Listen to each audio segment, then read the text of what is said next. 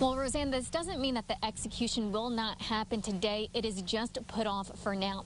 The execution was set for 6 o'clock this evening. The stay from the U.S. Supreme Court means that the U.S. justices, they just want a little bit more time to look over the case, see if there is any merit to it before they make a decision. Now, the death warrant expires at midnight, so those justices do have to make a decision by midnight tonight whether or not they are going to continue that stay of execution or whether or not Nathaniel Woods can be put to death. Now, Woods was convicted